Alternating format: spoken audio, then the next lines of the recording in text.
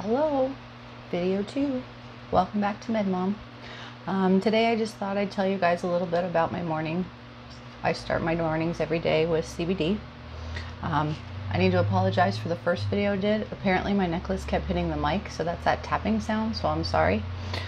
We won't let that happen anymore. But for now, every morning I start my day with Select CBD, unflavored. I fill the dropper all the way, put it under my tongue, and hold for at least 20 seconds.